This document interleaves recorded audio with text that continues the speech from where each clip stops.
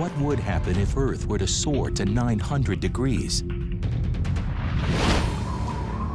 As the thermometer rises toward the temperature of Venus, towns and cities around the world begin to smolder. Ray Bradbury was right. Paper really does start blowing up at Fahrenheit 451. Skyscrapers around the world turn into towering infernos. The outer rooms of the building would be what burns hottest. That's because it's most exposed to that 900-degree furnace from the outside.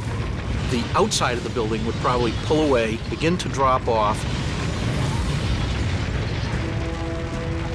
Steel begins to soften and lose strength at 600 degrees Fahrenheit. As the world goes up in flames, everything from homes to skyscrapers burns and collapses.